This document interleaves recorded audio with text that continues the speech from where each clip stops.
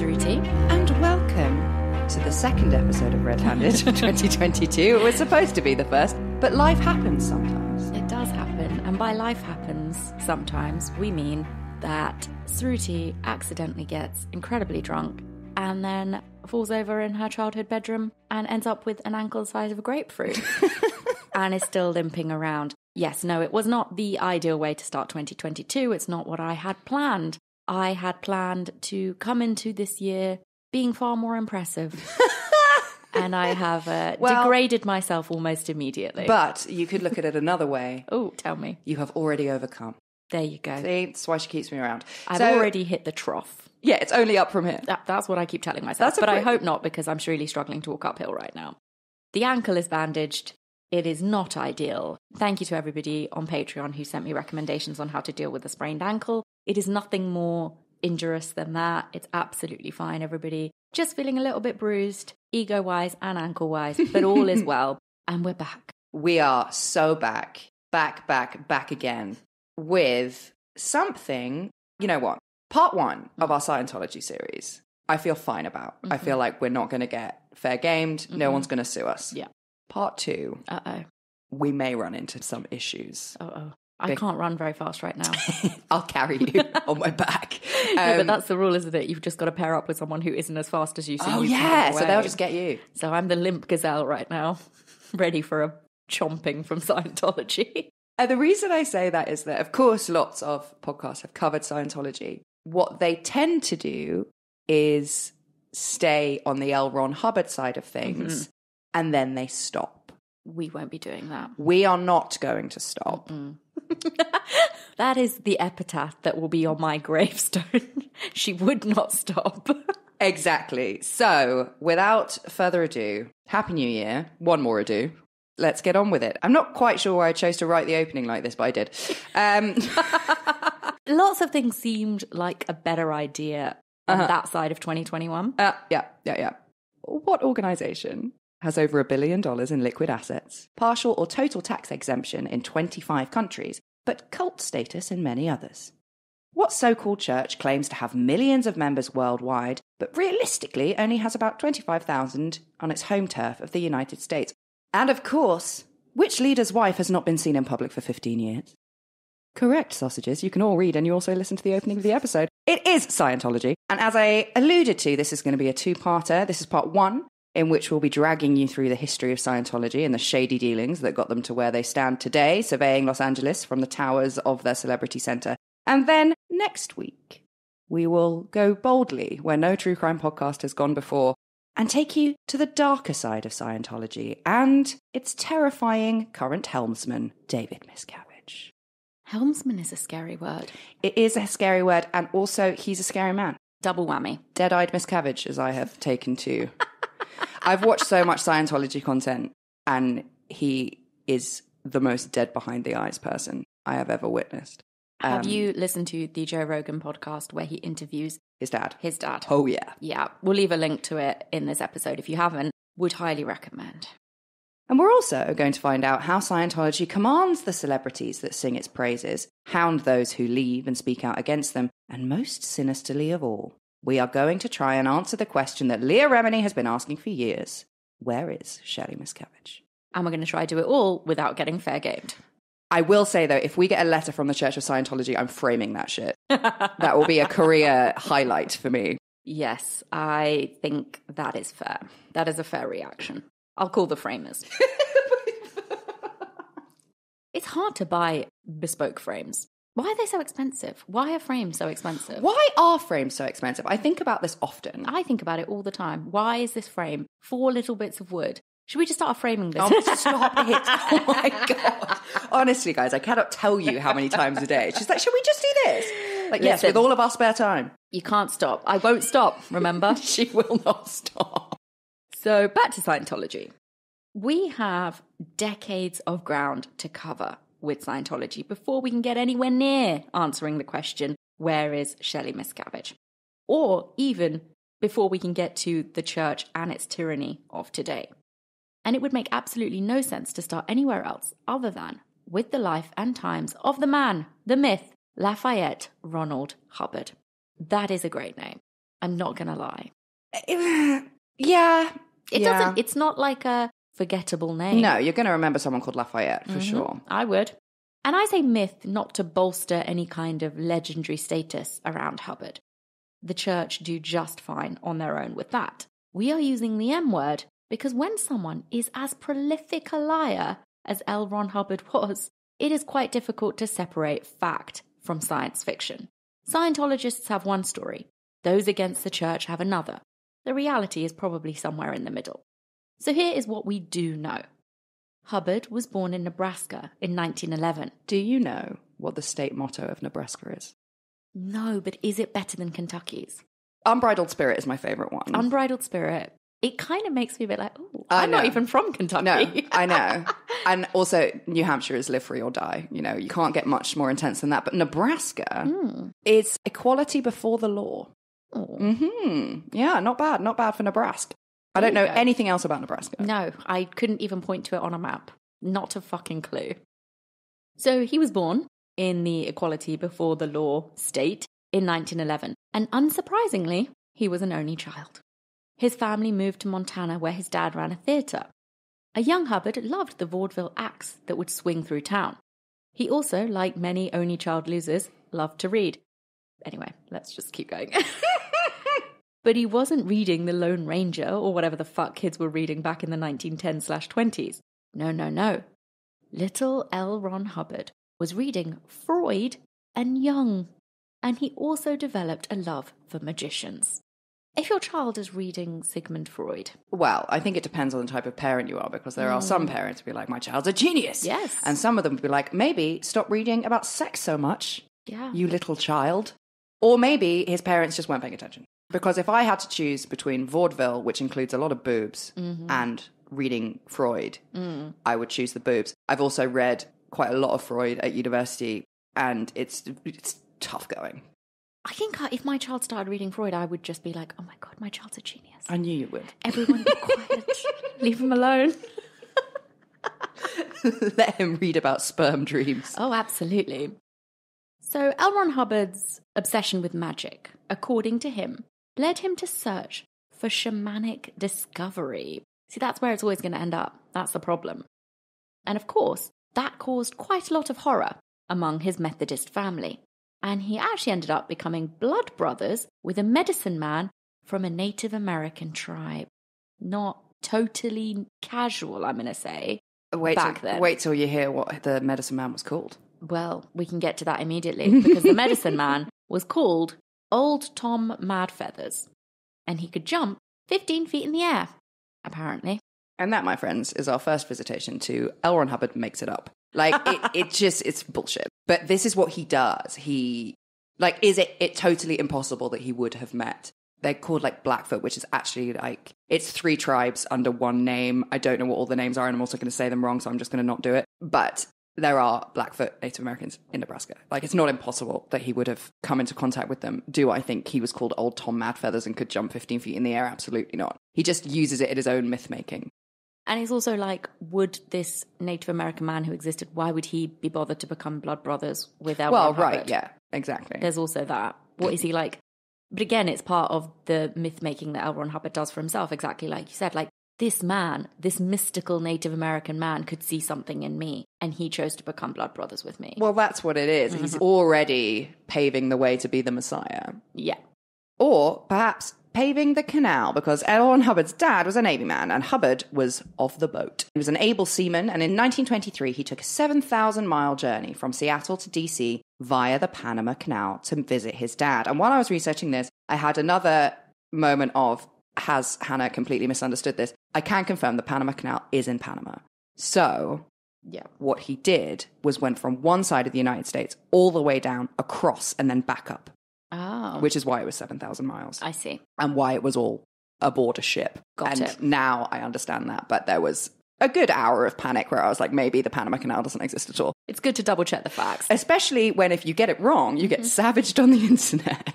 So he went to go and see his dad, and then the young adventurer kept roaming further afield. These travels would set the foundations for a lifelong obsession with mysticism.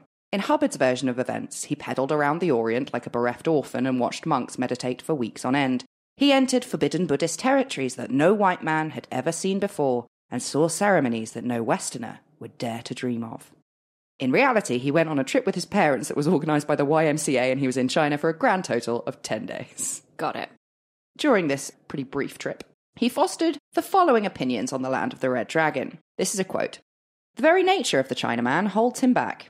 And, another quote, the trouble with China is there are too many C-word derogatory term for East Asian people. There are too many C-words here. So he's not the most generous or kind or forthcoming or tolerant or I'm not even going to say of his time because it's not good enough.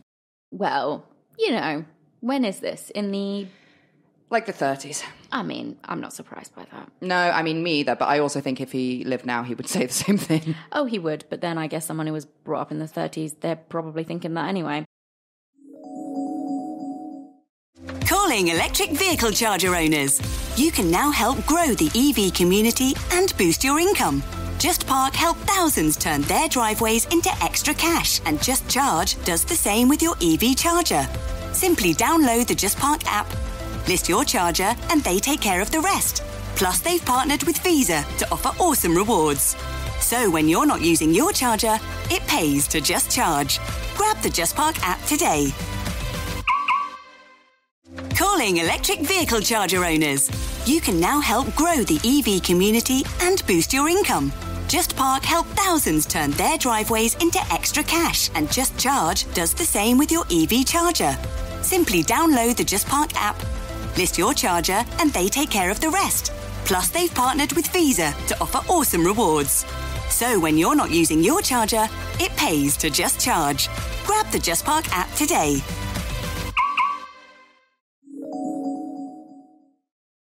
So after this whirlwind tour of the Far East, Hubbard enrolled in the School of Engineering at George Washington University. And it's a fine university, currently ranked at number 63 in the USA. Yeah, that's fine. That's good. But Hubbard was terrible. He was a very, very bad student. He spent all of his time that he should have been doing engineering-y things. He actually spent that time running a school newspaper and a literary magazine in which he published his first work of fiction. Arguably, therefore, he just picked the wrong degree. I'm not sure that he would have been able to do a creative writing degree at that particular moment in time. I see. Journalism? Maybe. I don't know. Communications? Something else. PR. PR? Literally anything else. International relations. What I mean is he's not slacking about while he's not doing engineering. He just doesn't want to be doing engineering. He just doesn't want to be doing that. He wants to be being a journalist or a writer. And soon, probably realising that he didn't want to be doing engineering, he dropped out of university to flop around collecting weird shit and flying planes.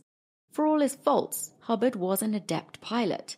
And to illustrate this fact, he gave himself the nickname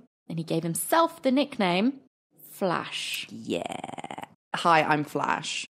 My friends call me Flash. No one calls you Flash, Ron. No, I don't think anyone should give themselves a nickname. I think if you give it to yourself, it's not a nickname. It's you being a dickhead. Like, I don't think it's... No, it doesn't work. It doesn't work. Don't give yourself a nickname. No. Do you have any nicknames? No. No, I can't imagine. No. I don't have nicknames. And the only nickname I have, and it's not a nickname, it's just a shortening of my name. And even that, it's not in the same way that like Tom is to Thomas, where like your bank manager or your boss or somebody else could call you Tom immediately. That's true, yeah. I would find it very uncomfortable if somebody I didn't know just started calling me Suru. I don't know why. I feel like it's... I would feel weird about that too. Like, it feels overly familiar. I'm like, don't do that. That's weird. Not like when listeners do it because I think it's cute because they listen to the show and I feel like we have a connection. If a random person just started calling me Suru, I'd feel a bit weird about that. It's like in Korean when you're like calling someone. So like my friend Sejin, for example, it'd be like, oh, Sejinat, like come here. Mm-hmm. But if you're very close to that person, you're a family member, you just use the end of their name. So like Jinat. But you can only do that if you're like family close, and it's really offensive to do it if you're not. I don't feel that level, but I do feel weird. I feel weird about it. But anyway, my nickname is certainly not Flash, but L. Ron Hubbard's was. Is it Suruthi Blankface? Suruthi Blankface. Hey, it's Hannah Blankface. Also about L. Ron Hubbard, the important thing to know, weird nickname or not, he wasn't completely adept at everything because he actually got married at 22 to a lady called Louise Grubb. But he called her Polly. There's a lot of like olden-timey names. And maybe the reason he decided he could be called Flash is because someone was like, I'm Louise, but call me Polly. Like, what? I don't think Polly is it's not like Peggy is for Margaret. Do you know what I mean? Like, it's not. No, it's definitely not for Louise. So maybe people could just be like, my name's Hannah, but you can call me Esmeralda. Like, I think maybe they're a bit more free and easy with the names. Why not? Polly/Louise got pregnant pretty soon after the wedding. And so, of course, Hubbard needed some money. Fast. His magazine writing wasn't exactly quite cutting the mustard, so he turned his attention to pulp fiction, where, like literary giant Charles Dickens, he would be paid a penny for every word he wrote. Which, maybe that was a good deal then.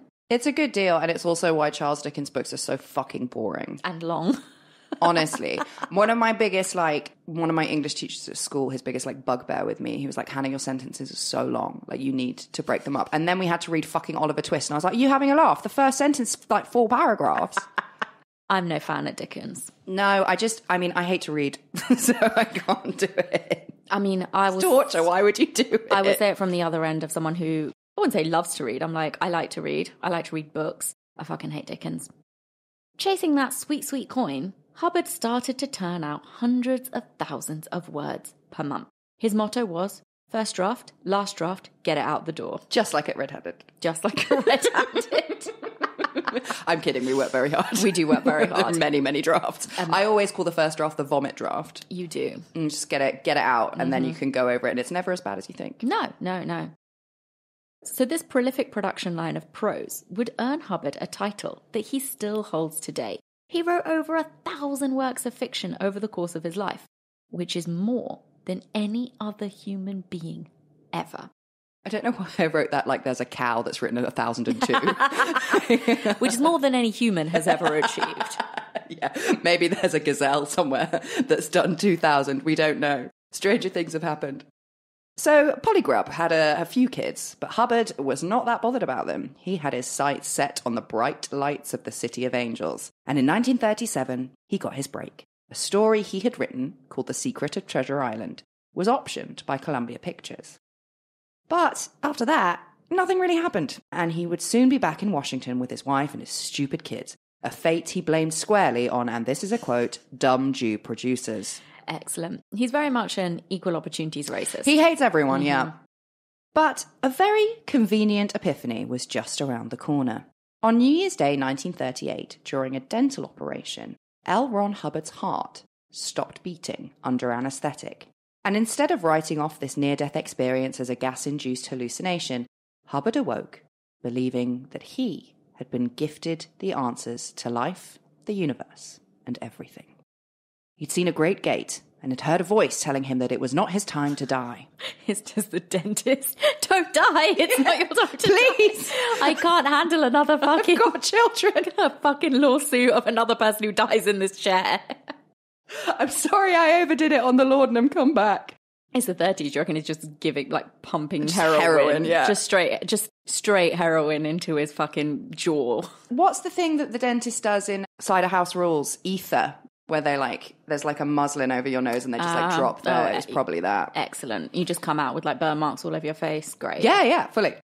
But that's not what happened to Hubbard. And he decided that a writer by trade, he was going to do the thing he only knew how to do. And he wrote about his life-changing experience and all of the secrets that had been bestowed upon him by the mighty universal power. He wrote them all down in a book that he named Excalibur. So Excalibur is obviously the sword in the stone of King Arthur. No one can pull it out apart from King Arthur because he's King Arthur. It's a very messianic story. But these swords are always drawn to Camelot, to Arthur, to... I know it's not the same thing, but Richard the Lionheart, all of that kind of thing. It's just I don't know, it's a weird little magnet that always draws these sort of people. Yes, and I think that the story of King Arthur and Camelot is very intertwined with Richard the Lionheart, and Richard the Lionheart obviously led the Crusades in Palestine. So it's all very intertwined with this fight between good and evil and the holy leader. Yeah, it's they always end up there sooner or later. But the thing about Excalibur, L. Ron Hubbard's Excalibur, not King Arthur's Excalibur, is that it was never published. And that led quite a few critics, myself included, to say that this book probably never existed at all. Which would make sense, because once you've published The Key to Existence, you're not much use to anyone anymore. Just ask Joseph Smith. Hubbard got around this small problem of the book not existing by proclaiming that the first 6 people he had showed the manuscript to completely lost their minds, and one of them even jumped out a window. It's just too much. It's just too much. If you're not ready, you can't handle it. If you're not Ginger Pants L. Ron Hubbard, then you can't handle it, because he has the answers. He does. If anything, if you can barely handle The Secret, you cannot handle Excalibur. Oh, no. Come on. So he argued that it was actually a public service to not publish Excalibur. Maybe that's how we do it. I wrote such a great script on what am I working on, whatever I'm working on right now, but you just can't handle it. So here's just an hour of blank. And then the rest of your life, you'll be known as the best podcaster who ever lived. Yeah, we'll do that. Fabulous. And similarly, in a vein of equal arrogance, Hubbard had high hopes for himself. He wrote that he wanted to smash his name into history so violently that it would take a legendary form. That's never a good thing. Don't do that. It's kind of like, at the beginning of Bronson, where he's like, I always wanted to be famous. That's what this is. Like, L. Ron Hubbard does not care how he gets there at all. He just wants to get there with a lot of babes and a lot of money. Well, this is the thing. It's like that book I was telling you about that I'm reading at the moment. It's by a journalist called Will Storr, and it's called The Status Game. And it is basically in that. I don't think it's like a unique theory to Will, maybe, but I haven't heard it explained in the way that he explains it in the book before. And he basically says that people achieve status in society by one of 3 ways, which is by competence, by virtue, or by dominance. And I think L. Ron Hubbard realized early on that he's probably not the most virtuous person, and nor does he care to proclaim virtuosity, apart from his twisted version of it, as we'll see later on. And I think he realized he probably isn't competent. So he decides to go with dominance. And he dominates a game that he makes up. Yeah. I mean, that's the way to do it. That is the way to play the game. Make up the game and tell no one else the rules. And then just drip feed the rules. And then smash your name into history violently. Yep. Bingo. So yeah, like we said, he is on the road to what he considers to be legendary status. But legend had to wait, because Hubbard returned to pulp and to New York, where luckily for him, science fiction was having a bit of a moment. And he got the bougie recognition that he had been yearning for years. And what happens when a man desperately seeking this much attention and approval gets a little bit of recognition? Well, they do what you probably expect, and he ended up cheating on his wife, Polly/Louise, quite a lot. Which was obviously her fault. In the gospel, according to Hubbard anyway.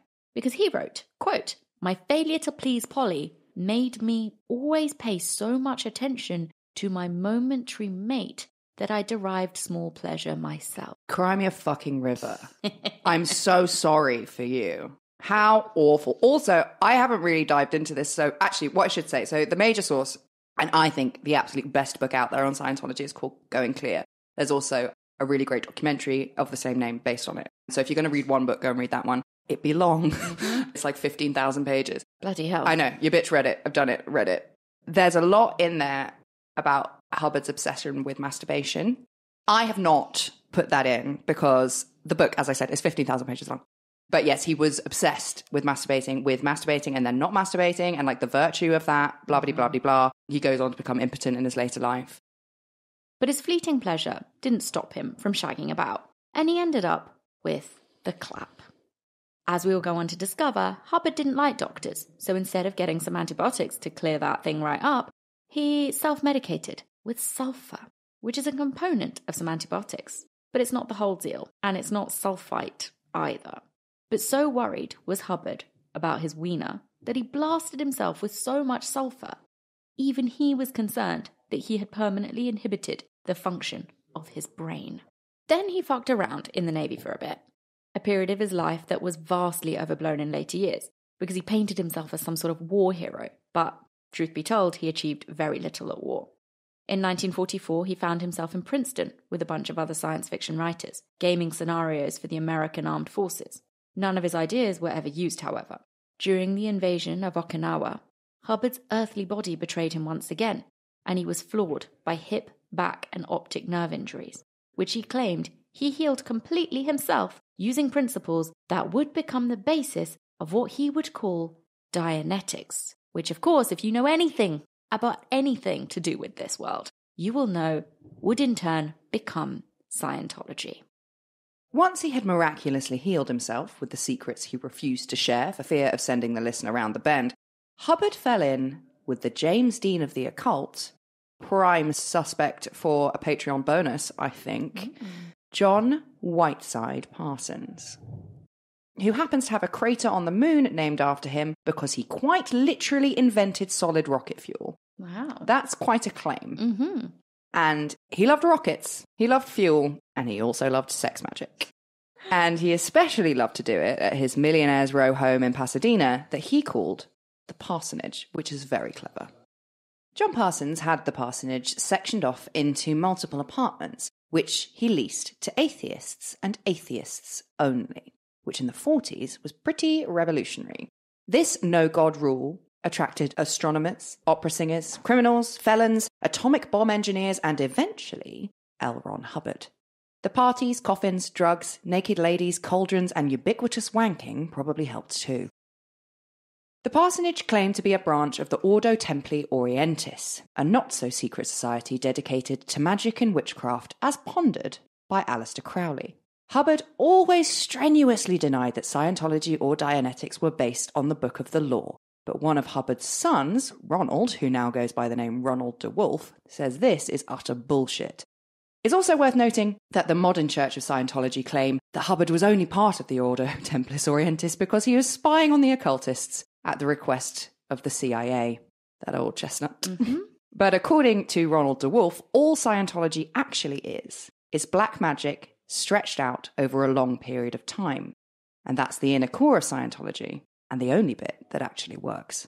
Yeah, it is quite reminiscent of when we did the Satanism It's so episode. similar. Mm-hmm, mm-hmm. It's, the not being a victim, the taking charge of your own All positive, business. positive messages. Yes, but also fundamentally the thing with Scientology They want your money. that is that, yes, they want your money. And secondly, is that it's not your fault. I think the difference between like sort of modern Church of Satanism is like, you are in control of everything. So that means when something bad happens, that's on you, bro. Yeah, which is a better message than yes, it's not your fault. But Scientology is like, it's not your fault. It's aliens. Oh, see, I can't get on board with that. No, and we're not there yet either. Yeah, So hold on to your pants.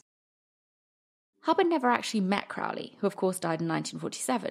But Hubbard wasted absolutely no time in taking his place. He acted as Parsons' scribe in a ritual they called Babylon Working, which sounds like the latest co-sharing space in London. Babylon Working. The hanging gardens of shared offices. So the aim of which, speaking about this ritual, was to give birth to the Antichrist, or, a far more fun nickname, Moonchild. Yeah, Moonchild's not that bad. No. Antichrist. Yep. But, Slight rebrand. Parsons and Crowley had all the will in the world, but they hadn't a womb between them. So they needed a lady. But she couldn't just be any old lady. They needed the Scarlet Woman, as prophesied by Crowley himself. The summoning of this Scarlet Woman involved Parsons wanking into a piece of paper quite a lot as Hubbard watched. that's literally all it is. Some charting, some wanking onto some paper, and they do it over and over and over again. Imagine if that's all you had to do to find yourself an appropriate match. Because we're back on troweling through Hinge. Oh, God, it's Imagine so if all you had depressing. to do was just wank onto a piece of paper. If only. I'm just swiping into the abyss, feeling empty. Who knows how many wanks later, Marjorie Cameron showed up to the parsonage accompanied by a bolt of lightning, saying that she had been in a car accident and didn't know who she was or where she was going. The perfect woman. The perfect woman. No memory of who she ever was before she met you, and you can just mould her into exactly what you need her to be. And that wasn't the only thing that made Marjorie Cameron perfect, because she also just so happened to look like the legend. She had red hair and slanted green eyes with strong masculine features. That's Parsons' story anyway. Marjorie's story is that she knew exactly who she was, and that she went to the parsonage because she wanted to see naked women jump over fires. Sure. Fair enough. You do you, Marjorie. But soon after she joined, we do know that this is kind of both of their stories, that Parsons started banging Marjorie, mainly on an altar, trying to make a demon baby. So she definitely is the Scarlet Woman in his, like, telling of things, and they definitely do have a lot of ritual sex. I don't know if the Moonchild was ever produced, but Marjorie didn't just show up out of nowhere, like, dropped in by Satan himself. She was fully aware of what was going on. And while Parsons was busy banging Marjorie, trying to summon up the Antichrist, Hubbard, rather sneakily, stole his girlfriend, Sarah Northrup. And this might seem a little bit harsh, a little bit devious, a little bit sneaky, but when you consider that Parsons was actually first married to Sarah's sister, kind of seems a bit karmic. Yeah, I think there's a lot of swapping going on anyway. I mean, there's a vibe at the parsonage. Yeah, I mean, there's a lot of group sex going on, but I would argue John Parsons is, you know, a medium attractive man. Ron Hubbard is not. But I think he has that sort of, like, magnetism thing. Does he have the magic with a C and a K? Yes. He's got that sex magic. And he manages to... Put it all over you. Oh, God. Yeah, he dribbles it all over your face. He manages it again and again and again. But I predict that is, A, to do with having the confidence of a white man, and B, if you spout enough nonsense... in a place where people are specifically looking for nonsense, then, you know. I think it's just confidence. It's just confidence and charisma. It's like, I've been listening to a lot of history podcasts over the holidays, which I'll talk about on Under the Duvet. But come on. Cleopatra, famously not a white man, incredibly confident, incredibly charismatic. Julius Caesar and Mark Antony. Yeah. Fucking mad for her. Yeah. Anne Boleyn, not super hot babe, apparently. But we want to believe she was. She wasn't. She was just super educated, super sophisticated, super charismatic. Fucking, if you listen to our Gunpowder Plot episode over on Patreon, fucking changed the course of British history, English history, absolutely fucking transformed it. So I think, just, if you're single, just work on your charm and your charisma and your something else. And you too can stop crying on the bus. You too can be magic with a CK. And apparently also Helen of Troy, the ship that launched 1,000 faces. Actually, do you want to try that again? The face that launched 1,000 ships. Actually, I watched a very interesting documentary with Bettany Hughes, one of my favourite historians. Apparently, contemporaries, she's not a looker. Interesting. Apparently, she was just incredibly charismatic. There you go. There you go. The one thing you can't buy. Just be confident and charismatic, and then all your problems will be solved. So anyway, Parsons didn't seem too fazed by the loss of his girlfriend Sarah to Hubbard. In fact, he decided to get into business with Hubbard. The idea was that Parsons would front the money, which is about $20,000, and then Hubbard would return to his watery ways, buy a yacht, and then sell it on for a profit in California. What a business. Surprise, surprise. Hubbard did not. So the plan, he was going to California, buy a yacht, sail it through to Miami, and then sell it for a profit in Miami. Why boats go for more in Miami than they do in California, I do not know. This wasn't like a boat flipping situation. It was just, I'm going to move this boat from one place to another place because I'm so good at sailing, and then I'm going to sell it. Yeah. Predictably, he didn't even do that. He just ran off with the money and with Sarah Northrup. Now I've got your girlfriend and your money. Yeah, exactly. And she soon leveled up from girlfriend to wife in 1946. But Hubbard had never really bothered to divorce Polly, and she was still languishing with his children in Montana. But that didn't bother Hubbard at all. Him and Sarah moved to Hollywood, where he beat the shit out of her and received a bunch of psychiatric diagnoses. Hubbard was told that he was paranoid, bipolar, schizophrenic, and almost everything in between by a multitude of different doctors. But he took no notice and passed the time by writing an introduction to traumatic psychology, which he described as, quote, making a monkey out of Freud, when actually quite a lot of his basic principles are exactly the same as Sigmund's, they just have different made-up names. Ah, the classic. Yeah, so just stealing it and calling it something else and then being like, how ridiculous are the foundations of Freud? Soon after this jaunt into the maze of traumatic psychology, L. Ron Hubbard published the book that would catapult him to a new kind of fame. And it was called Dianetics, the Modern Science of Mental Health. And just like Aleister Crowley, he claimed that this text had been dictated to him by his guardian angel. He described this work as a phoenix, quote, risen from the ashes of Excalibur, which details in full the mathematics of the human mind, solves all the problems of the ages, and gives 6 recipes for aphrodisiacs, and plays the mouth organ with the left foot. Can we please copy and paste this into the review section for our own book. Red-Handed the book, risen from the ashes of Excalibur. I have not read Dianetics. No, I wouldn't have expected that, even for this episode. No, just because I refuse to give the Church of Scientology any money, for a start. And secondly, I have read A, summaries of it, and B, have read a lot of things that people who have read it have said. And they're like, it's completely incomprehensible. I think I heard it described once as like, as if someone had taken the first year of a mathematics degree and not really listened, and then writes down the equations. But I don't think we need to read it to determine that the mathematics of the human mind, it is not. Dianetics has been described as a self-referential semantic labyrinth, and as such, it was published in May 1950, and that is probably my favourite description of a book ever. Yeah. It's like those little phrases we enjoyed. I can't remember which was it. Was it esoteric Hitlerism or something? There was another word in between, but I know what you mean. There's some great ones. But you're right, self-referential semantic labyrinth. It's pretty good. Is pretty good. Maybe we can use it on a hinge prompt. What hinge prompt works with that? What am I looking for? I'm looking for a self-referential semantic labyrinth. Oh my God. I mean, you'd probably get a fair few on there. Yeah.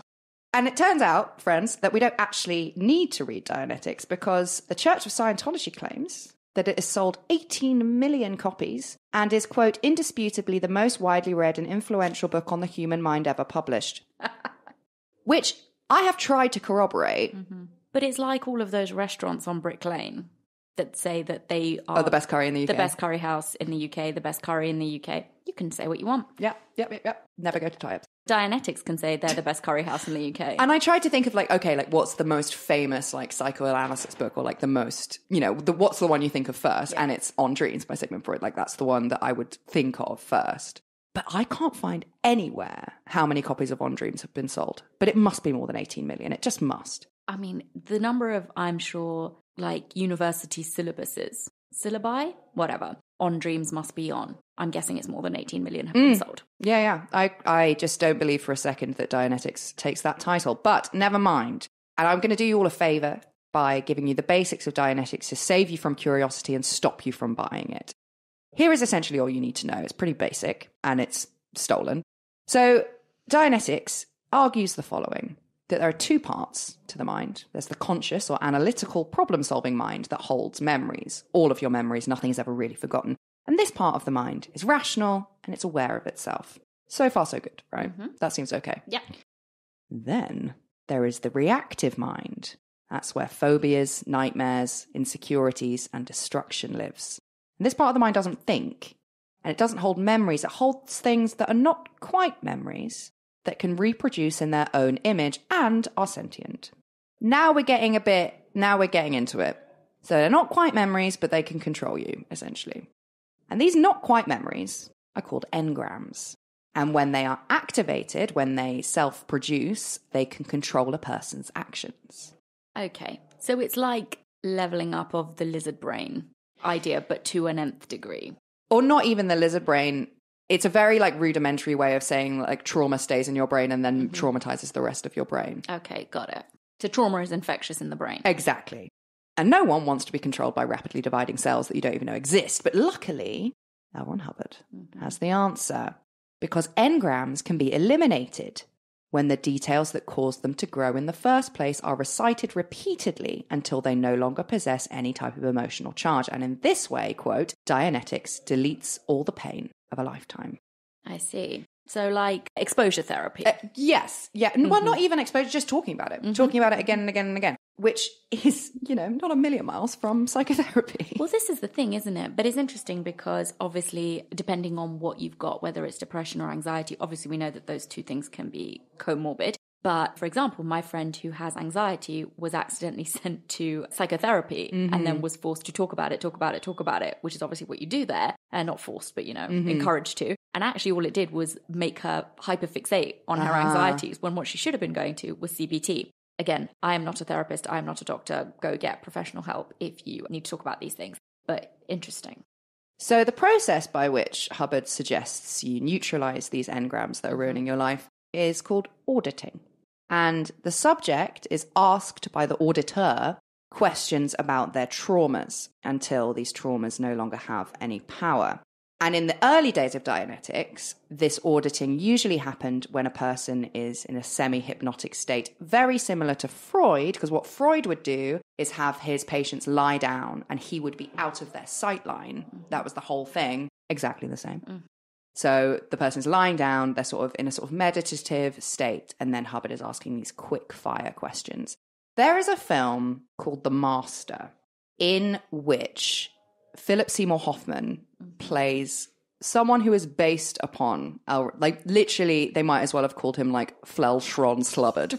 Like it's, because obviously they get sued into the ground if they make a film. So it's Philip Seymour Hoffman, Joaquin Phoenix is in it. And there's a scene in it where Philip Seymour Hoffman is auditing Joaquin Phoenix in this early way of this like quick, because now obviously they have a lot of tech and we'll get into that later, but in the beginning it was just this rapid fire answering questions of like, have you ever slept with a family member? Sure. And then you ask it again and again and again until you get the real response, and it's very fast. It's a weird film. I don't know if it's even worth a watch, to be honest. I've watched a couple of times, but it's the only example I can think of like an example of like early Dianetics auditing techniques. So someone who has no engrams, so you've done so much auditing that they're all gone, you've neutralized them all, you are completely in control of yourself, no engrams are controlling you. When you get to that stage, you are called by L. Ron Hubbard clear. And a clear person, according to Dianetics, can remember everything they've ever read, everything that's ever happened to them, and they can also do really quick mental maths and are the best at chess in the world. Interesting. Interesting benefits. So Dianetics happened to be published amid a post-war self-help boom, and it spent 28 weeks on the New York Times bestsellers list. That's pretty good going. That is very good going. Those who loved it were almost outnumbered by those who hated it. It's quite divisive. It was very like a Marmite situation. Sure. Because it was, of course, absolutely rejected by the scientific community almost unanimously, and this cemented Hubbard's hatred of doctors and, above all, psychiatrists, who he said were, quote, straight out of terrorist textbooks, and were the sole reason for the decline of the universe and should be hounded down. In the swells of the success of Dianetics, Hubbard set up a school to train auditors to carry out his Dianetic wisdom.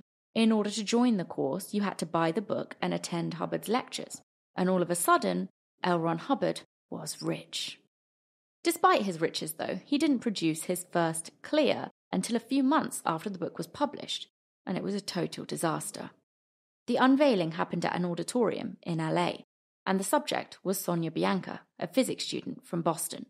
Sonia, however, couldn't even tell the audience the contents of Dianetics, let alone everything that had ever happened to her. It's a total disaster. Like, literally, members of the audience are like, what's on page 22 of Dianetics? And she doesn't know. Even though you are, of course, meant to have remembered everything you've ever read. Or everything you've ever seen, everything you've ever done. She literally can't even tell the audience what colour tie L. Ron Hubbard is wearing. Like, it's a complete humiliation. Oh dear. So after this catastrophe, another clear wouldn't appear for 16 years. During this period of success and humiliation, Hubbard and Sarah were living at the Chateau Marmont, and Hubbard was beating the shit out of Sarah still. He didn't want to be married anymore to her, but divorce would be too shameful, despite their marriage being a bigamous one in the first place, which meant that technically they weren't even really married. Hubbard told Sarah that the only way out of his predicament was that she had to kill herself if she really loved him. That's a red flag. Yeah, just a baby one. She's like, well, firstly, this is all of your fault, and you have to help me get out of this situation by killing yourself, because that's the right thing to do. Yes, please. So Sarah, feeling guilty that her not husband was completely unhinged, did the right thing, paid attention to the red flags, and got the fuck out. She moved to a Dianetics training centre in LA, but Hubbard was convinced that she was still trying to ruin him from afar, or worse, section him. This is the thing, because Sarah's whole life is L. Ron Hubbard, and L. Ron Hubbard's whole life is Dianetics. She can't get that far away from him. No. He's always going to know where she is. Sarah and Hubbard had a daughter called Alexis, who was touted as the world's first Dianetic baby. It sounds like she's not real. She definitely is real, so I feel bad saying this, but like, her life is really quite fantastical. So she's audited her whole life. She's speaking when she's really, really, really young. And this next bit is probably the most chilling piece of research I've ever come across in my life. So, Sarah took Alexis with her when she ran away from Hubbard. And one night, Sarah left Alexis with a babysitter. And this babysitter is holding Alexis, who's a literal baby, maybe not even 1 year old or maybe like 1 year old. And Alexis whispers in this babysitter's ear, "Don't sleep." No thanks. Screams. And apparently the voice in which Alexis says this is like this like hoarse, like whisper like an old man. The babysitter's like, I didn't even know babies could make that noise. No. And can 1 year olds speak? Maybe. She can, because she's the first dianetic baby. Wow, there you go. That is quite enough to put the shits up anyone. And unnerved, the babysitter put the world's first dianetic baby to bed. And later that night, Alexis was abducted by Hubbard's men. Sounds very Tom Cruise. Leave him out of it. He's next week. Later on, these men returned for Sarah, saying that they would kill her child if she didn't go with them. Sarah was dragged into a car where Hubbard was waiting, and then they drove around San Bernardino all night, stopping at every hospital they came across. Hubbard would demand that the staff in these hospitals declare Sarah clinically insane, which is an odd move for someone who hated psychiatry with every inch of his being. Unsurprisingly, they were turned away at every hospital, and in response, Hubbard took himself off to Chicago, along with the baby, to be analysed himself, to dispel the rousing rumours that he was a paranoid schizophrenic. And he got his wish. He managed to find a doctor who said he was just a creative person stressed about work, and this clean bill of health was worn by Hubbard as a badge of honour. Clearly wasn't 100% true, because immediately after receiving this diagnosis, Hubbard called Sarah that he had killed Alexis, chopped up her baby body into little pieces, and watched her arms and legs float down a river. And of course, that wasn't his fault. It was Sarah's fault for leaving him. She is to blame for all of these things. And also somebody who would call up their wife, not wife, and tell them that sounds totally, perfectly A-okay. Sane stamp on the hand. All good. He's fine. Stable and perfectly well. After this, Sarah searched for Alexis for weeks. As long as Hubbard had their baby, he had total control of the situation, and Sarah was unfortunately completely tied to him. Sarah even tried the FBI, but they dismissed her perils as, quote, just a domestic dispute. Sarah did manage to file for divorce, citing systemic torture, sleep deprivation, strangulation, and scientific torture experiments. But Hubbard didn't care. He was in Havana with baby Alexis, who he kept in a cot with chicken wire over the top. This story is completely fantastical. Mm-hmm.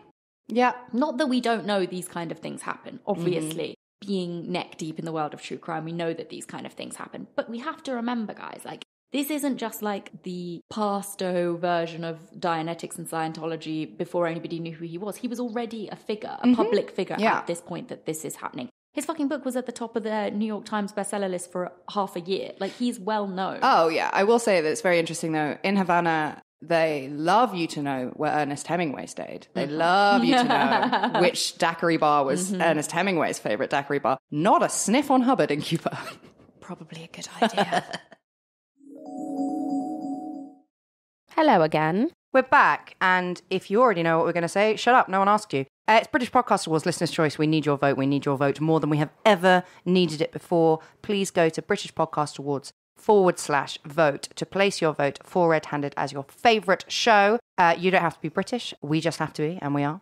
And if you take a look at the nominees for the true crime category this year, once again, they are, of course, all mega corporate podcasts from the likes of the BBC, the Times, etc. No shade on them. I'm sure they worked incredibly hard, but we just don't get that recognition in any other category. So the only category we have any chance of winning and forcing everybody to take notice of RedHanded is the listener's choice. And thankfully, it is the only one that you guys can help us with. So please, please, please, head on over to britishpodcastawards.com/vote. I'm sure the link will be in the episode description. If not, you can easily find it on the World Wide Webs. Please vote for us, verify that vote in your emails, and enjoy all the bonus content and extra RedHanded that will surely come your way as a result. Would you believe us if we told you our podcast is haunted? We didn't intend for this to happen. No, we did not. But apparently, spirits like listening to ghost stories too. We bring you the creepiest, most unusual, and sometimes heartwarming encounters with the paranormal. Stories so chilling and so shocking that even the spirits can't help but hop on our mics and give us an occasional EVP. But we aren't the only haunted ones. Listeners of this podcast report increased levels of paranormal activity. Our podcast brings all the ghosts to the yard, and hopefully it brings you too. Tune in to Two Girls, One Ghost wherever you listen to podcasts. It's the most haunted podcast in America. Very spooky. So unable to not tell a lie literally ever, Hubbard told Sarah that he was working as a spy in Cuba. It's his go-to. Yeah. So, I was somewhere I was not supposed to be. I was spying. I'm being a spy. I'm working with the CIA. I'm doing something incredibly more important and interesting than what it is that I'm actually doing. Sarah, she obviously has a very tough run of it, but she does eventually manage to get a divorce. She probably could have just said, I need a divorce because he was already married and he never got a divorce from his first wife, so please can I have a divorce? And also, he's in Cuba. Yeah, and he's got my fucking baby. And thankfully, she also manages to get baby Alexis back. Sarah Northrup described that day as the happiest in her life.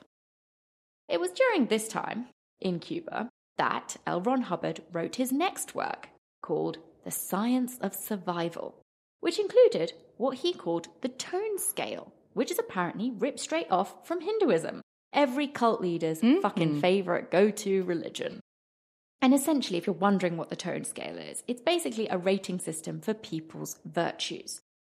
4 is being completely clear, and people below a 2 bring death to themselves or those around them. Perverts are placed at a 1.5, and anybody who's on the scale at a mere 1.1 will apparently abort a child. And the list, of course, goes on from there. Yeah, it categorizes people as being the goodness or the badness of them based on the type of things that they do. And it's coming back to what we were talking about with the status game, which is the idea of competence, dominance, and virtue. Here he's he's weaponizing virtue. Yeah, totally. And it's if you do... Which sounds very familiar. doing one thing wrong puts you at a 1.5 or a 1.1. And to move up the tone scale, guess what you have to do? Do you have to get audited? You have to do what he says. So a clear person, somebody who scores a 4 on this tone scale, is apparently accident-proof. Apparently they can't get ill. They can't be hypnotized. But yet, L. Ron Hubbard cannot prove any of these things still. Yeah, because he can't produce a clear person that can actually do any of these things. He just says it, and then it gets spun into existence. And this is where things started to go wrong for Hubbard. And when you're famous, when it rains, it pours. The dianetics boom had crested and fallen. People had moved on from Hubbard's mind philosophy. And even worse than that, copycats had started to pop up. And thus, dianetics as a concept was diluted, and Hubbard almost forgotten. His Dianetics Audit Training Foundation went bust, and he was left with no wife, no money, and living in a trailer in Kansas, which he was not a fan of. But even though he had fallen from grace, Hubbard managed to keep some fans of his own. And one of these fans, not Hubbard, invented the E-meter, which Hubbard unveiled in 1952 along with his new wife, Mary Sue Whipp, who was 20 years his junior, and a new era began. Dianetics was repackaged by Hubbard as Scientology. He claimed that the meaning of the word, Scientology, is the study of knowledge, which in itself is a self-referential semantic nightmare that only folds in on itself even more the longer you stare at it. So let's leave that aside for a second and let's talk about the E-meter. You might have seen a picture of it. It's these two metal cans that are held together with crocodile clips, and then there's a dial that the auditor is looking at, and the arrow sort of swings depending on how fucked up you are. Essentially the way it works... And don't tell Tom Cruise I told you. Uh-oh. It's a dumbed-down lie detector. That's what it is. A dumbed-down version of something that already doesn't do what it's meant to do. So it monitors changes in your body when you're thinking about certain things, is the argument.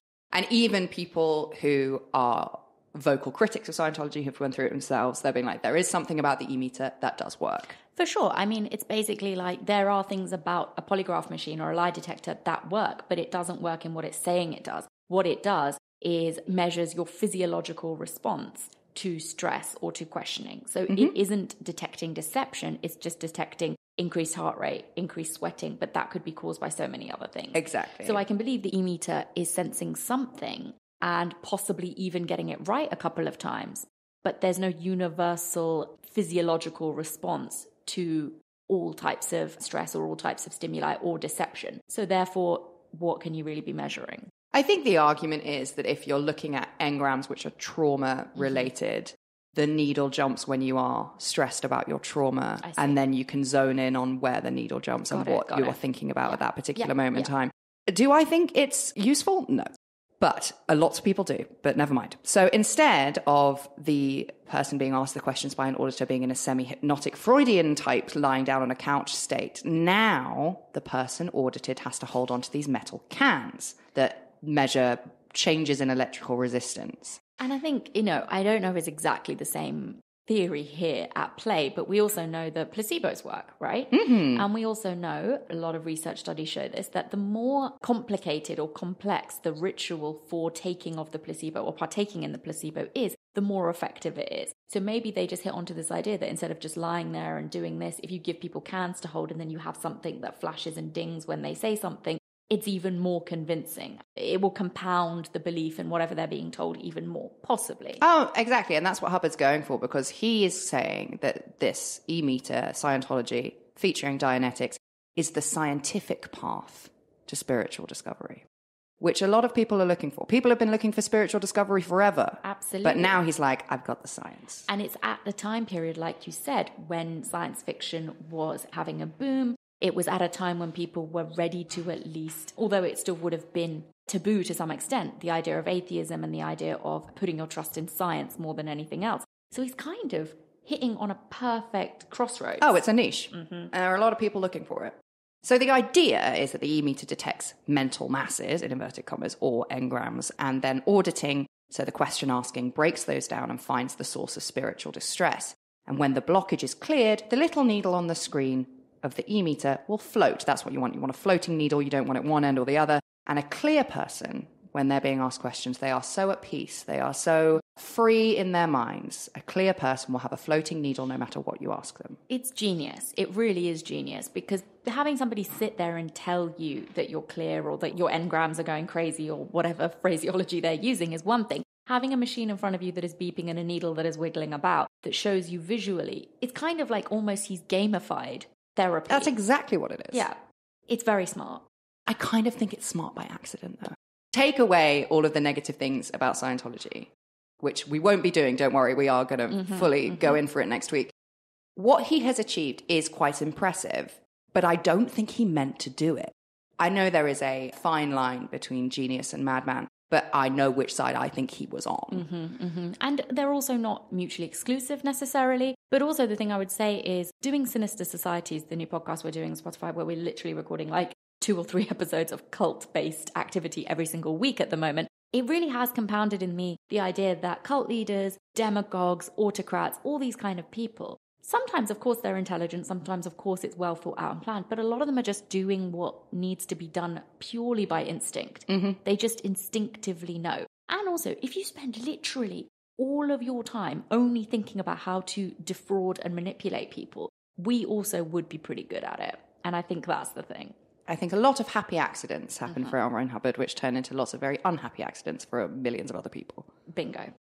So the e-meter wasn't the only new idea on the block.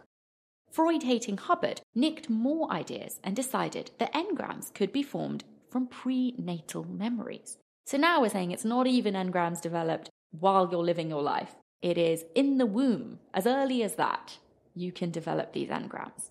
These sperm dreams soon gave way to engrams being formed in previous lives, and the Dianetics Foundation didn't like this one bit. And they actually tried to ban any past life chat from the practice, feeling that it fundamentally undermined the doctrine. I don't really know why you're fucking bothering to draw that distinction at this point. I think it is a distinction, though, because it's making it more about spiritualism and less about, like, therapy, right? So if you're saying that, like, things have happened to you and therefore you are acting like this because of this thing that is controlling you because it was created by something that happened to you. If you're then saying it was created by a past life version of you. Okay. That means you're completely not in control of why it's there in the first place. So when we say prenatal, we're not saying it happened in the womb. We're talking about something that happened in a past existence. So it starts off with the in the womb, and then you're like, well, while I'm here, you might as well be like, oh, I was Julius Caesar. Interesting. Anyway, let's not get too sidetracked by what the fuck they think is going on. What we need to know is that the Dianetics Foundation are like, we think you've taken it a step too far, Mr. Hubbard. Yeah. Yes. So the mistake that Hubbard had made with Dianetics was that he was not the source of absolute truth. That is a major problem for a would-be cult leader. And so he changed his angle. Engrams were no longer the sole focus, and Hubbard moved on to thetans. What is a thetan? I hear you scream. Well, it's kind of like a soul, but it's not inside the body. Rather, it's attached to it. And when a person goes exterior, which is the Scientology term for an out-of-body experience, it is the thetan that is doing that. I mean, I need so much more coffee to understand what is going on here. It's all just made up. It's all made up, so stay with us as much as you possibly can, right? Scientologists basically believe that the body is just physical, and it actually stands in the way of the thetan. Which is not a million miles away from literally every other religion. The only difference is that most Western religions will say that your soul, your thetan, is inside of you, whereas Scientology is like, it's around. It's just hanging about. And another potential trouble source for one's thetan is to be oppressed by other people. Those people are called suppressive persons, or SPs, which we will come to learn more about in next week's episode. I guess like a suppressive person, can we call them like an energy vampire? Yeah. But the problem here is that their definition of what is suppressive is anybody questioning the stuff they're telling you. Yes, exactly, yeah. Like, I think everyone has come into contact with suppressive people who, for whatever reason, are trying to make sure you don't do your best, which in itself is it's just like, oh, a toxic person, walk the other way. Like, that's that's a fine thing. The problem with SPs in Scientology is that what they are defined as is quite problematic. Yes. Scientology was not going to get away from Hubbard in the same way that Dianetics had done.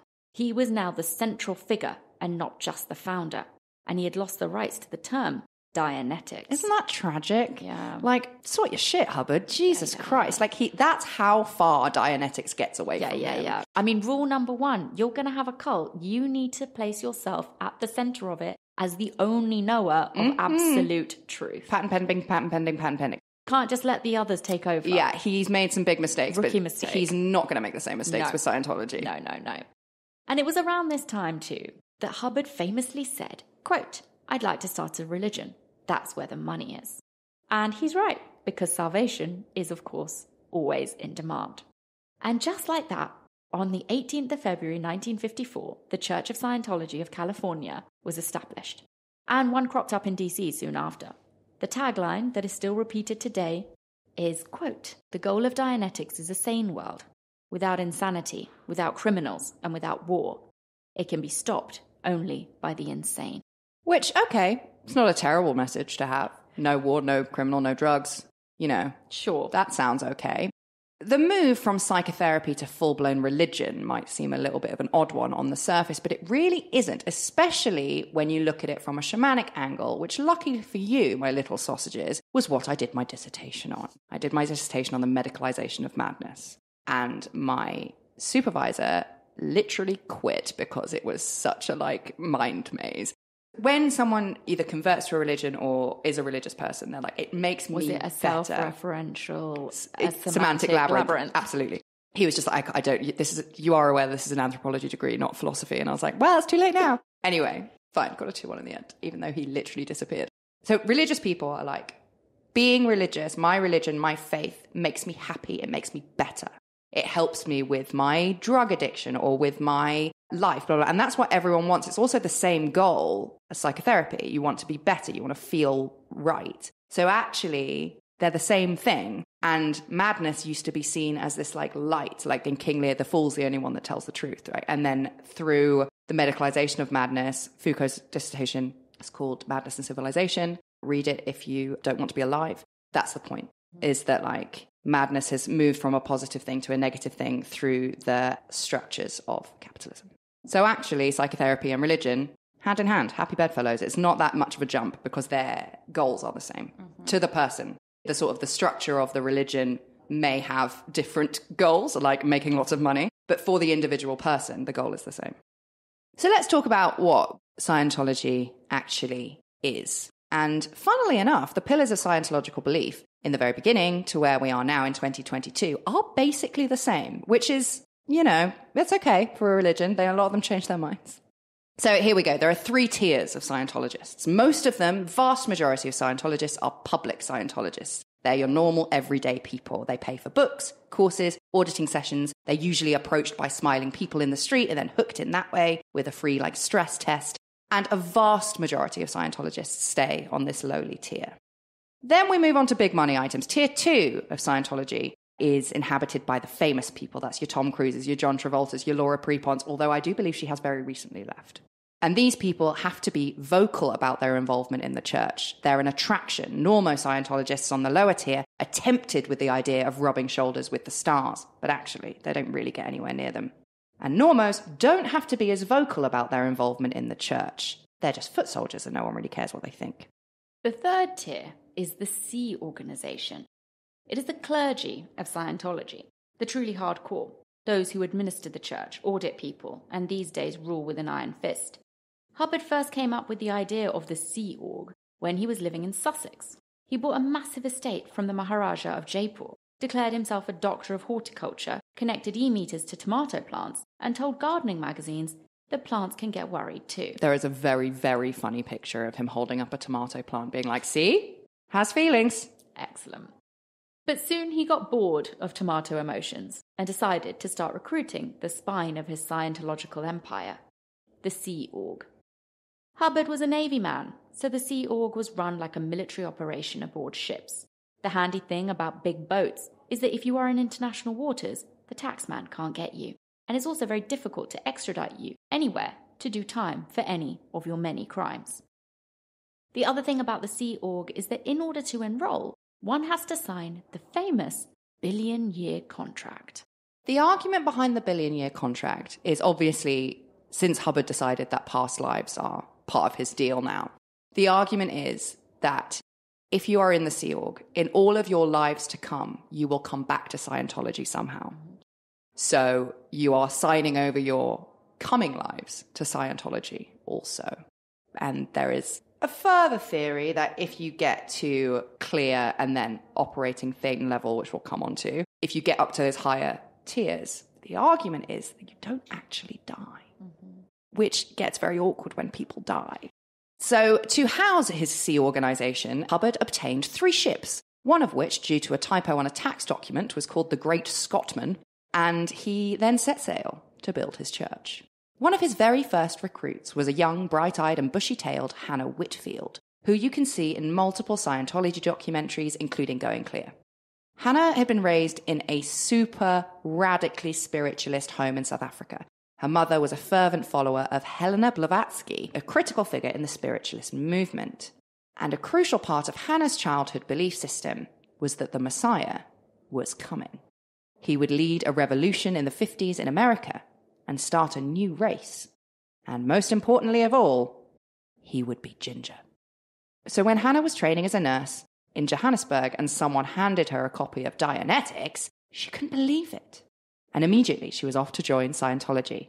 And eventually, Hannah Whitfield became the 60th recorded clear in the world.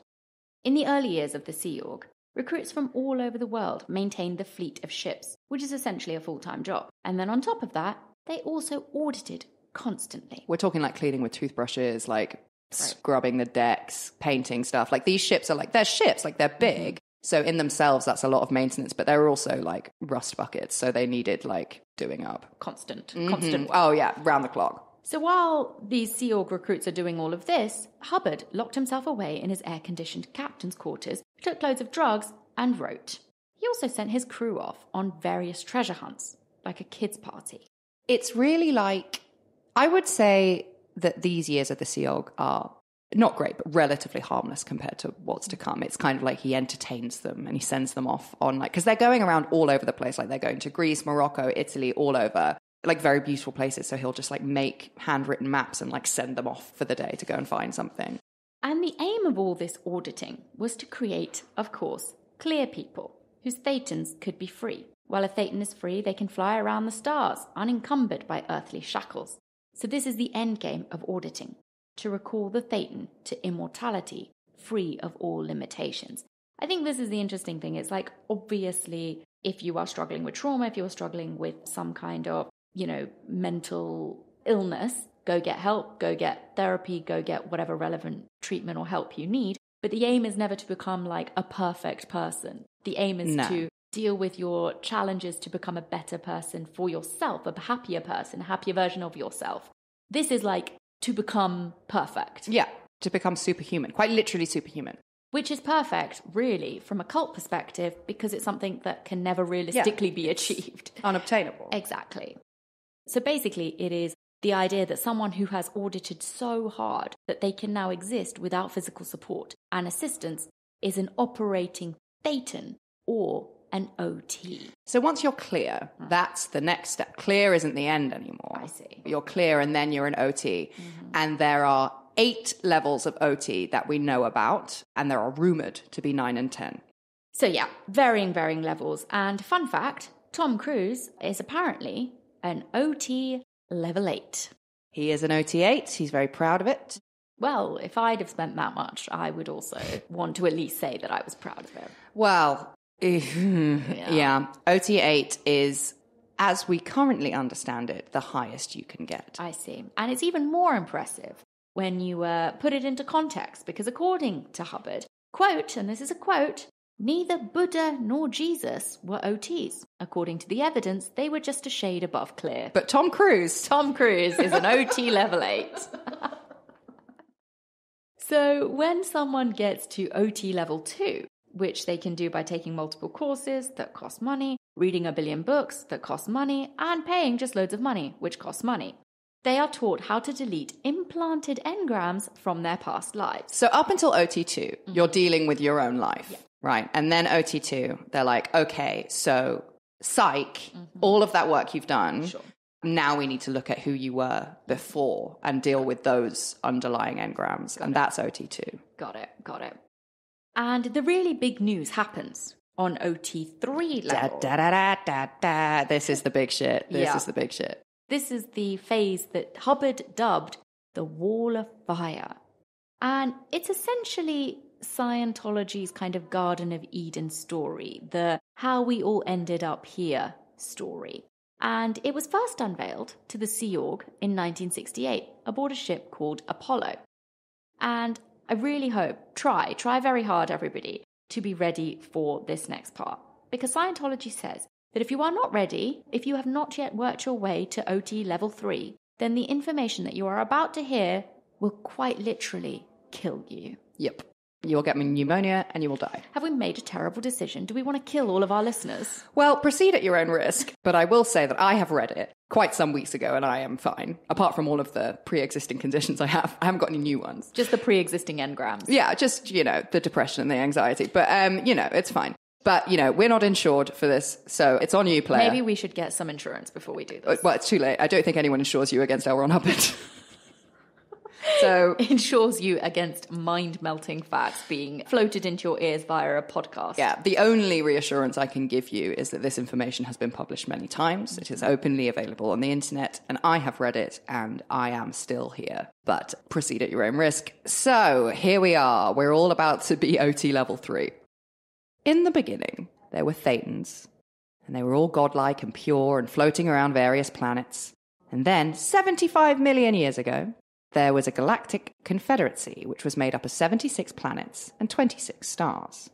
And according to Hubbard, the world we live in now replicates the civilization of that period. People at that particular time and place were walking around in clothes which looked very remarkably like the clothes we wear this very minute. The cars they drove looked exactly the same, and the trains they ran looked the same, and the boats they had looked the same, circa 1950, 1960.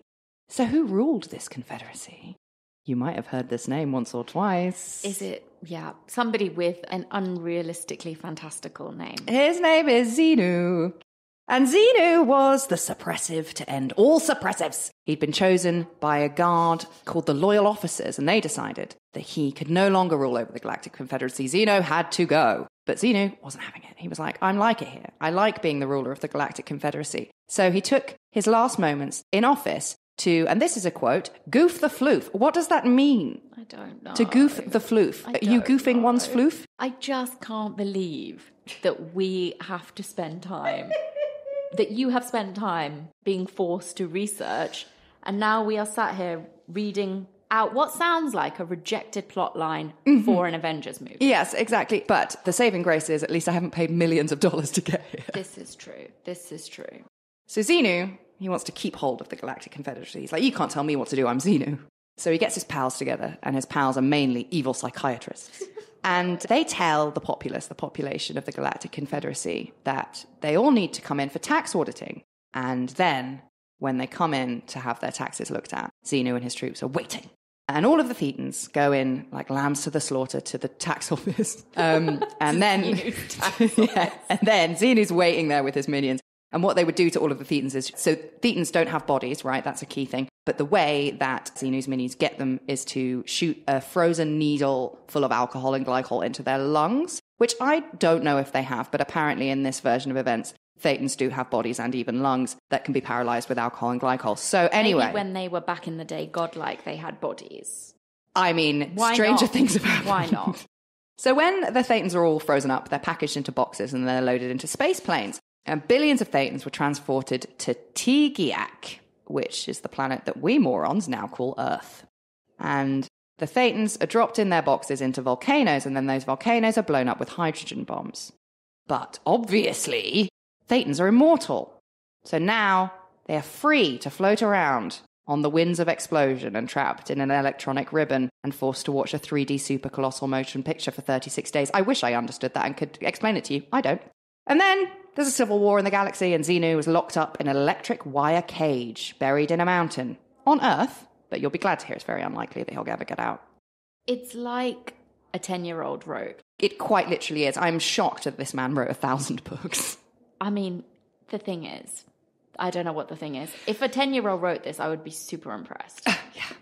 So because Xenu's locked up in a metal wire cage made of electricity, Tegiak, or Earth, was classified as a prison planet, and it was abandoned by the Confederacy. Invaders came and went, but the Thetans stayed on Earth for 75 million years. And when people showed up, the Thetans started to attach to people because they no longer had a free will of their own. And these Thetans that are left over from Xenu's catastrophic takeover of the Galactic Confederacy, they're called body Thetans to us humans because they attach to people and fuck their shit up. And they're also the reason that so many civilizations have fallen into ruin on Earth because we have never solved the body Thetan problem. So if you're on OT2, you're looking at your past lives, how to solve that. Once you've done that, you get to OT3, and you learn that even though you have your own Thetan, which you can go exterior with, and even though you've solved all your present life engrams, and even though you've solved the implants from past lives, now you have body Thetans that you've got to get rid of, and they are everywhere. Nightmare. It's like the goalposts keep being moved. For someone's personal gain. But Hubbard has the problem to the body Thetan problem, because the goal of Scientology is, of course, to eliminate the body Thetan problem with auditing. And when all of mankind is clear, then we can stop the destructive cycle and the Earth will live on forever. Perfect. Because so he's saying all of the stuff that Jesus couldn't do, all of the stuff that Buddha couldn't do, all of the stuff that Muhammad couldn't do. I've got it. Got it. Got it. With my e-meter. Perfect. Please hold on to my metal can. The thing is, the problem is that you might be thinking, this all sounds pretty crazy. Who would possibly sign up to this? The thing is, no one who has ever signed the billion-year contract has ever read the Xenu story. Because by the time they get to read the Xenu story, they're in too deep. Yeah, no one signs the contract with this information in their brain. Nobody knows this when they sign that contract. They only get it on OT3, which could be decades. So that's exactly what happened to our pal, Hannah Eltringham.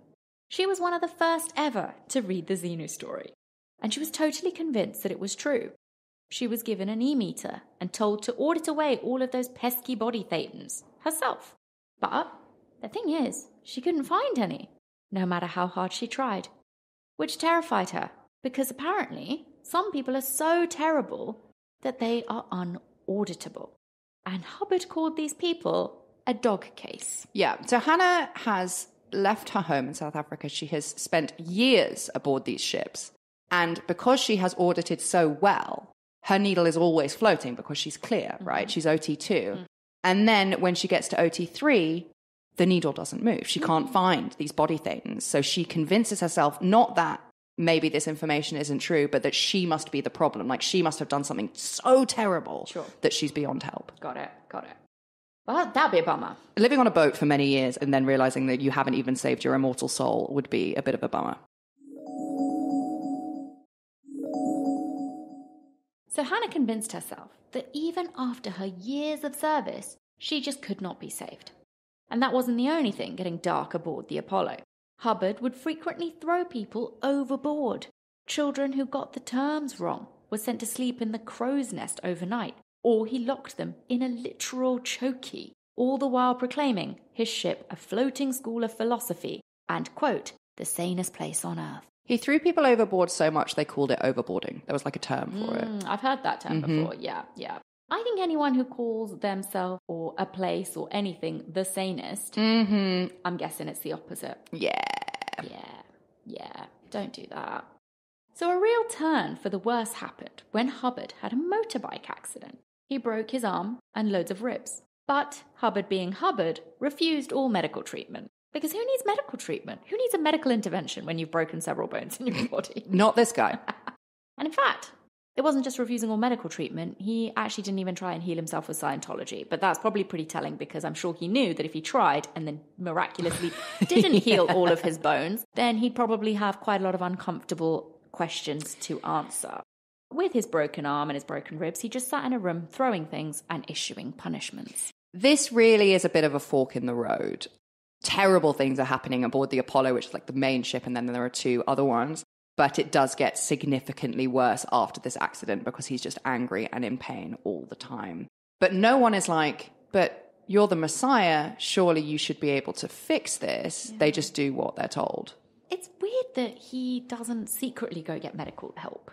This is my theory. I think that Hubbard was extremely unwell. Yeah. I think that, like, to the point where he genuinely believes that doctors are evil. Like, I think he genuinely did believe that. Yeah. And this is the problem. It's this idea of, like, I'm just who I am. I'm just being crazy. And you're trying to therapize me. You're trying to change me to fit the cookie cutter mold of what the world wants me to be. No, you're very unwell. Please get some help. L. Ron Hubbard, because you're ruining loads of people's lives. Yeah, I think that is the basis of it. Because a lot of people make the argument that as time goes on, he starts to amass all of this wealth, blah, blah, blah. And he doesn't live a comfortable life. He lives at sea in one room, writing.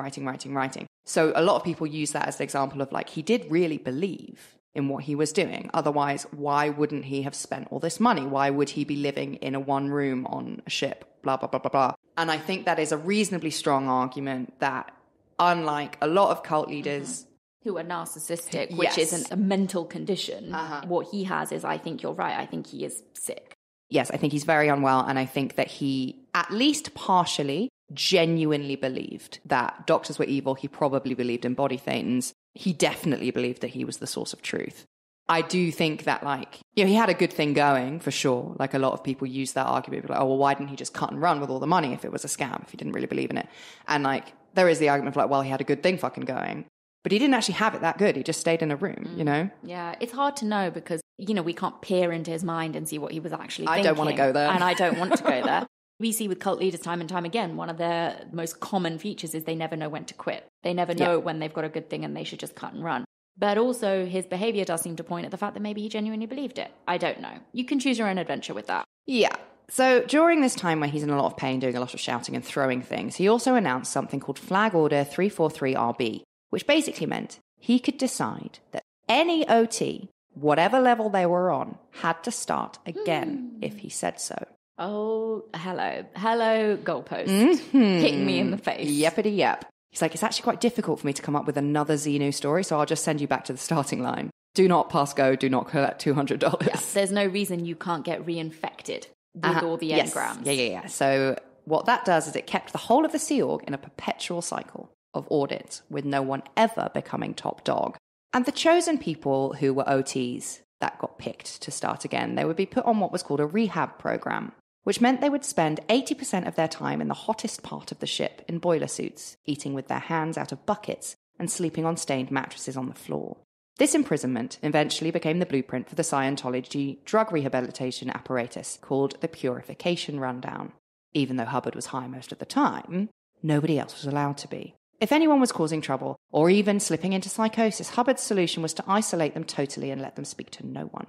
And he basically did the same thing himself, locking himself away, writing. He totally lost interest in his wife, or anyone else, for that matter. No sexual interest at all for Hubbard. But everyone else aboard the fleet was at it like rabbits, and that, because there's no pharmacies at sea, meant babies. In the early days, Hubbard sent any new parents away, but now there were just too many. So his plan was to decree that no one in the Sea Org could get pregnant without his express permission. And it didn't take long before women were sent off to have abortions under threat, a practice that is still alive and well today. Which is interesting because a lot of other cults desperately want to grow their population by procreating. Yeah, I think it's multi-layered. I think Hubbard didn't particularly like children. And also, if you're on a boat, there is limited room. And also, I would argue possibly that once people become parents, especially when women become mothers and you have a child, there is arguably then an incentive for you to maybe think more critically about well-being. Yes, that's true. And you're like, maybe I don't want to hang out on this fucking gross ship. Sleeping on a dirty mattress because now I've got a child that I care about more than you. Exactly. I think people are always going to... Their priorities change. You don't want to give them something to care about more than your fucking bullshit. So there were problems on land for Hubbard as well. He was a wanted criminal in multiple countries, mainly for things like tax fraud, which, if you've listened to Sinister Societies, you'll see is how they always seem to get caught. But he wasn't really bothered about any of that. He was much more bothered by the publication of the first major criticism of Scientology. And this came from British journalist Paulette Cooper, who wrote an article called The Scandal of Scientology, after a friend of hers told her about his enrollment in the church and his subsequent discovery through auditing that he was actually Jesus. That's going to set off some alarm bells, I would think, especially if you're a journalist. Yes. I mean, if you were to come and tell me that, Hannah, we'd have a conversation about it. You would section me. I would section you. Cooper always felt strongly about the need to speak up. She didn't write anything particularly groundbreaking. She just wrote that Hubbard had made up all of his credentials, which he had, and that he had conned people out of money, which he was. But after her article was published in Queen magazine, Cooper's life was ruined by Scientology. Would we say she's the first official account of somebody being fair-gamed? I would say so, yeah. Yeah. She was followed, her phone was tapped, she was sued 19 times. Her name and number were written on toilet doors. There was even an assassination attempt by a man dressed as a florist. 300 of her neighbours received letters saying that she was a sex worker, riddled with disease who molested children.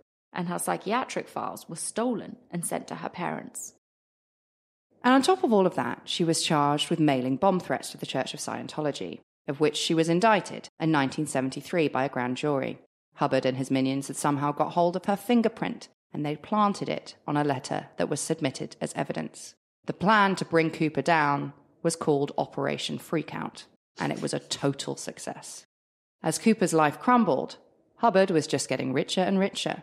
He wrote policy letters to his disciples ordering them to make more and more money. He had multiple foundations that funneled cash into personal accounts. In the mid-70s, we know that Hubbard had one Swiss account with more than $300 million in it. That's just one account. So he didn't spend nearly any of his wealth, though. And as he approached his mid-60s, he was in terrible health. He was obese, and he had smoked his entire life. After a few weeks in hospital in Curacao, it became clear that a life at sea was entirely unfeasible for the science fiction writer. So Hubbard left his boat and set up shop in Clearwater, Florida. He bought a hotel called the Fort Harrison, where Mick Jagger apparently wrote the lyrics to Satisfaction. But Hubbard was not satisfied. He became more and more paranoid. He slept with guards outside of his room. He was convinced that someone was swapping his left shoe for one that was half a size too small in order to gaslight him into insanity. I think you're already there, my friend. And his behaviour only got worse when a tailor leaked to the community that Hubbard was in town. This, and the suicide of his son Quentin, propelled Hubbard into a new, and some would say, final phase. If Afghanistan is the graveyard of empires, Los Angeles is the maternity ward of questionable religious sects. And that is where Hubbard headed next. The reason that so many cults are born on the Sunset Strip is that LA is full of people looking for the ingredients to make it. Most people are there chasing a dream. They are there because they are looking for something. And apparently in the 60s and 70s, there was a running joke that's first there's drugs and then you go on to Scientology. Hubbard knew that everyone in LA is chasing a dream. Everyone is looking for something. And he also wanted the other thing that LA is full of, famous people. He went after famous people who were either on their way up or on their way down to attract more people to the church. Again, very smart. Very smart. Celebrity endorsements, as every social media expert knows, can sell literally anything, and Scientology was using that algorithm way before Instagram. Kirstie Alley claimed that her cocaine addiction was cured after just one auditing session, and she also said that if it weren't for Scientology, she would be dead. Is Kirstie Alley still in it? Is Kirstie Alley still in it? I don't know. I think so. Mm-hmm. I think she's going to Clearwater all the time, still in it. I see. So these celebrity endorsements did the trick, and Scientology figured out that they were onto a good thing. So they built the Celebrity Center in LA in 1969, and they continued to hook bigger and bigger names. Let's look at one of these very big names, John Travolta. Objectively, before Scientology, he was kind of a no-one. And he credits Scientology with putting him in the big time, which obviously drew more showbiz hopefuls in. After he joined, his career got better and better. And again, you can think of it sort of like a networking group, right? You attract these people in. Absolutely. You scratch my back, I scratch your back, more people join. Mm-hmm. You've got the likes of Will Smith is a part of Scientology. Will fucking Smith, what are you doing? Mm-hmm. But again, it's do they really believe in all these crazy fucking engrams, or is it just a place to go? Like a secret fucking membership club where they just get a little leg up. I don't know. It's how much these people really believe. I don't know. I don't know, but I can completely see how young hopefuls be but without Scientology, John Travolta would never have made it. And there's even a clip of John Travolta saying, he was they would all still be here if Scientology had been around earlier. Be it Elvis or Marilyn, they would be here today if they were Scientologists. Wow. Reel it in, John. Absolutely. And it's not just John Travolta and Will Smith, because John Travolta actually brought a lot of big hitters with him too. People like Patrick Swayze, Forrest Whitaker, I did not know that, and Priscilla Presley. Although Priscilla was the only one who apparently stayed the distance. Yeah, Forrest got out. Thank God. So obviously, as you can see from here, Tinseltown still had a hold on Hubbard, and it always had done. And he threw himself into filmmaking now. Seeing how well Star Wars had done, he wanted a piece of the action. And he turned his 1,000-page novel, Revolt in the Stars, which happens to be Mitt Romney's favourite book, into a screenplay. It might as well have been called Space Battle. It's literally just his attempt to get a cut of that sweet, sweet Star Wars Star pie. Wars, Revolt in the Stars. I mean, you can see that this is really... It's like Charlie Manson, right? He always wanted to be a singer, any opportunity to do that. He's cult leaders the side gig, man. That's fine. But what I really want, in L. Ron Hubbard's case, is he wanted his books turned into movies. Yep. We saw in the past he got optioned and nothing ever happened. It was probably devastating to him. L. Ron Hubbard did this. So he did the Revolt in the Stars or whatever, a screenplay with the help of legendary acting coach Milton Castells, who was somewhat of a Hollywood kingmaker. He brought him even more superstardom hopefuls, and he made 10% commission on anyone he brought into the church. Milton Castells had a invitation-only acting workshop. Everyone was if you get into that class, you're going to make it. He's OT4 or something. Again, genius. Yeah. So he just has this endless conveyor belt of people who will do literally anything he says, and he just boots them down the road to Hubbard. It is the ideal business model if you don't mind being a horrible piece of shit. If you have no ethics at all, it's the perfect grime. Absolutely. But as the millions kept pouring in, Hubbard was falling apart at the seams. To make him feel a bit better, a special section of the Sea Org known as the Guardians made a short film to cheer him up. It went down like a sack of shit. Hubbard was convinced, because he's paranoid, that the Guardians were mocking him and the whole thing was a total disaster. And guess who was behind it? 17-year-old, dead-eyed David Miscavige himself. Miscavige was from Pennsylvania, and his father, Ron, had got the whole family into Scientology when David's asthma had been cured by auditing. And little David was as devout as they come. When he hit 16, he dropped out of school and signed that sweet, sweet billion-year contract. I find nothing more insidious than children and teenagers who are devout or pious. Oh, yeah. Yeah. It's sickening. No, it really is. Someone like 40 plus being a weird religio. I'm like, whatever, man, whatever. Your time is gone. But children and teenagers. Yeah. I'm like, you need a slap. You should be questioning everything at this age. Where's the rebellion? But then I guess maybe is it at a time when the counterculture was to be more conservative? I don't know. It could be, because you kind of see that across time as like when the parents are too hippie, the kids become more conservative. Yeah, and then I the think other way. he hated school and he thought that there were no morals, there were no ethics at school. Here we go, yeah. And his dad also joined the military very, very young. So he was like, oh, I'll just do that. Sure. But I love Scientology, Got it. Within months of joining, little dead-eyed David was right by Hubbard's side, taking the place of his dead son Quentin. And soon Miscavige was promoted to the role of acting chief. Essentially, dead-eyed David Miscavige became L. Ron Hubbard's enforcer. And we're talking at this point, he's still a fucking teenager. Yeah, and he gets there quick too. Oh, mate, that's scary. He knows exactly what he's doing. That is terrifying. I am more scared of David Miscavige Oh, 100%. than of anyone. Oh, you should be. But on the 14th of February 1980, Hubbard slipped from public view, along with his closest aides, Pat and Annie Broker, leaving Miscavige as his public mouthpiece. It became very difficult for anyone to know what Hubbard's ideas were and what were actually Miscavige's, because no one was allowed anywhere near Hubbard. Another genius play. Absolutely. That included his current wife at that time, Mary Sue. Mary Sue was desperately ill with chronic pancreatitis, but that didn't stop the church from putting her up for all of Hubbard's wrongdoing. Essentially what they do, this whole thing is puppeted by Miscavige. What they do is every company, every account, blah, blah, blah, they're all changed over into Sue's name. So the buck stops with her. Mm-hmm. And the idea was that Hubbard had given this order because he didn't want to be worried about it. He was like, oh, just Sue will do it. So everything went to plan for L. Ron Hubbard, and Mary Sue was found guilty. And he got away with all of it. And she ended up being sentenced to 5 years, and she never heard from her husband ever again. And of course, this despicable plan was supported by Miscavige. Next, Miscavige set up what is now called Gold Base in Gilman Hot Springs, California, where tales of violence, spitting and screaming have echoed ever since. In 1982, Miscavige married Shelley. She was just 21, innocent, unknowing, and thrown into the middle of a storm that was only going to get worse. With Hubbard essentially out of the picture, Miscavige had extremely large fish to fry. In 1985, a $15 million lawsuit was brought against the church by a former Sea Org member called Lawrence Wallasham. Lawrence claimed that he had been brainwashed, emotionally abused, disconnected from his family, and pushed into a psychosis that shattered his sense of identity. In this trial, the Wall of Fire, the OT3 Xenu story, was submitted as evidence, which, as I'm sure you can imagine, the church didn't take particularly well.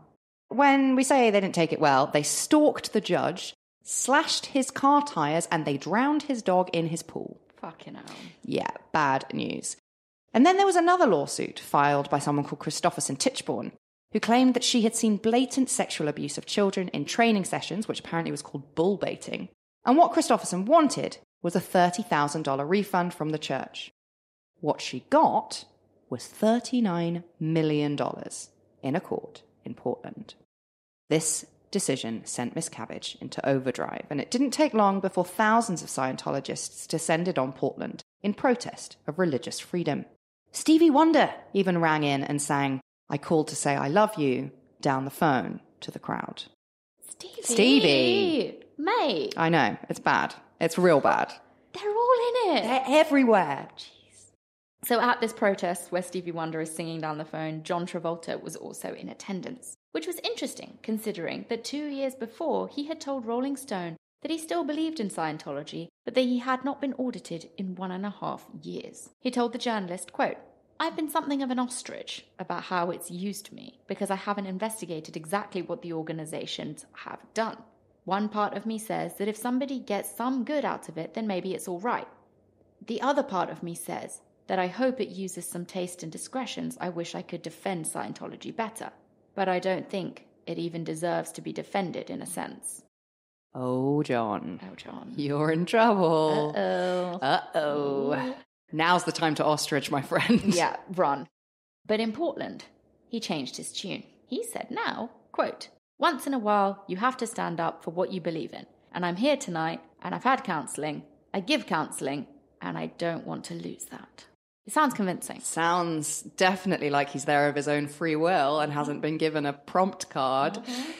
Eventually, the Scientologists won, and the Portland case was declared a mistrial based on prejudicial arguments presented by the prosecution, and those arguments were that Hubbard was a sociopath and that Scientology is a terrorist cell. Scientology settled with Christopherson out of court. We don't know how much for. Meanwhile, Hubbard was still out of sight, and there were no clear ideas of who would take over. OTs aren't supposed to get old or frail, so Hubbard, being both, was pretty bad press. And it got even worse when on the 16th of January 1986, Hubbard suffered a severe stroke and ordered a death assist from his closest aide.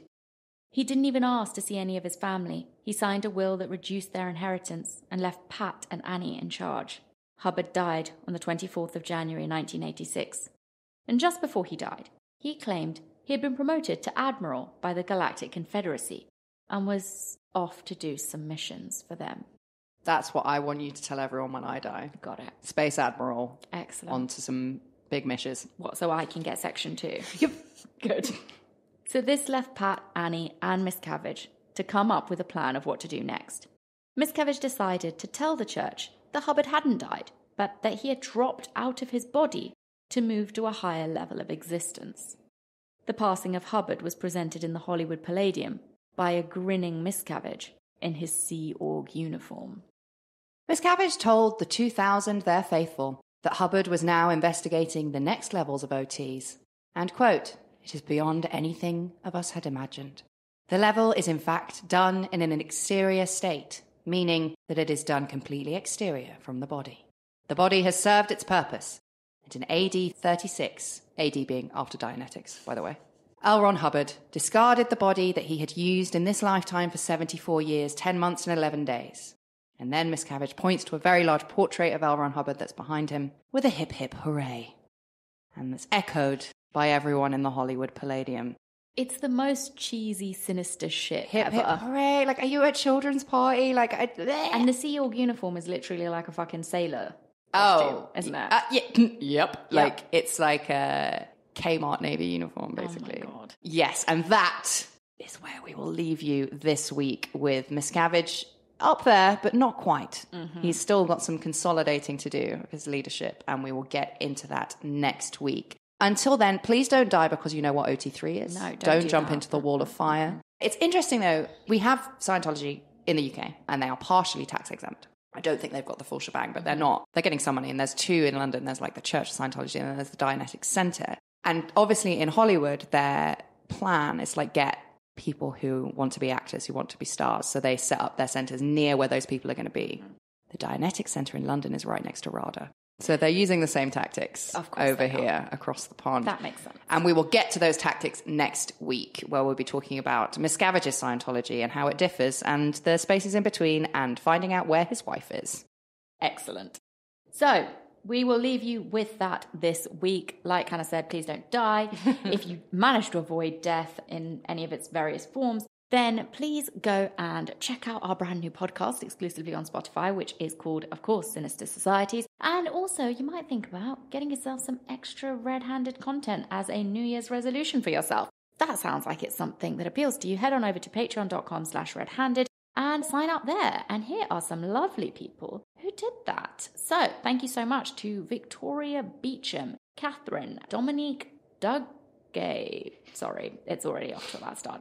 Kelly Arnold, Cody Jackson, Minji Kim, Morgana Cameron, Megan Barry, Izzy Curry, Heather Brown, Christy Stuckey, Monique Monaghan, Devin Oscar Sororis, Magda Lakowska, Michaela Owie, Sarah Derry, Emma McKillany, Ali, Alison Irons, Jessica E. Guerrero, Jordan Mink, Sadie Mackay, Alice Ellis, and Jacob Brooks. Melissa Osborne, Ellie, Carol Palmer, A.N., Arabella Benson, Jenny Monroe, Tosha McDonald, Natalie Hearn, Liz, Jamie L., Emma Scott, Oakthorn, Jocelyn Herrera, Jenna Marie, Zofia Konsk, Alicia Baber, Sarah Hillman, Bailey Foss, Joni, Victoria Siegler, Elsie, Erin Inglis, Katie O'Connor, Dara Richardson, Chloe Catchpole, Mary B. Hedgecoff, Liz Powers, Amy Stone, Yael Strauss, Emma Palace, Sophia Shelton, Mindy Easterwood, Kelsey Attree, Charlie Wintle, Jessica Marvel, Aileen Thoma, Sophie Hewitt, Megan Berger, Cassandra Kennedy, Lucy Collins, Kimi, Anna Jo Linigan, Cara Glidewell, Madison Poon,